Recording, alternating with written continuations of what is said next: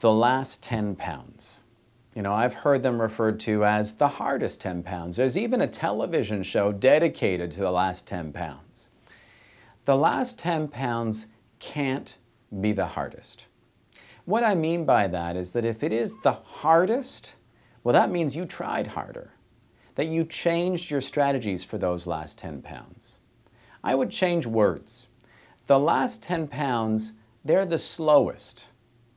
But the goal is for you to lose weight the very same way that you're going to actually keep it off.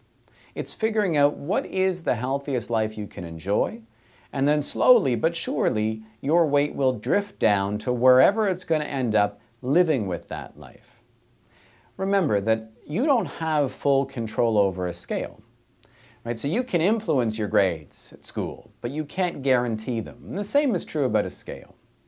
Ultimately, you can control, to an extent, your behaviors, focusing on cooking and eating healthfully and making thoughtful choices. But again, this is tempered by real life, where real life does have an impact on the best that we can do. And so those last 10 pounds, the effort required should be exactly the same as the first 10 pounds. It's just that as we lose weight, we slow down. You know, metabolically, there is less of you once you've lost weight to burn calories, so you will burn actually fewer calories as you lose.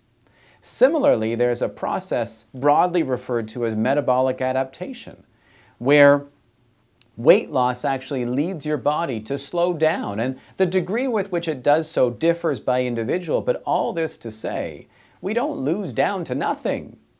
And so the last 10 pounds, they should come off the exact same way as all the other ones did. If you feel, and the weight has stopped moving, that you can enjoyably make improvements to either dietary issues or physical fitness, go for it. But if you are living with the healthiest life you can enjoy, your weight's great. And those last 10 pounds, yeah, they might have been slower. But if you did them right, they weren't any more difficult.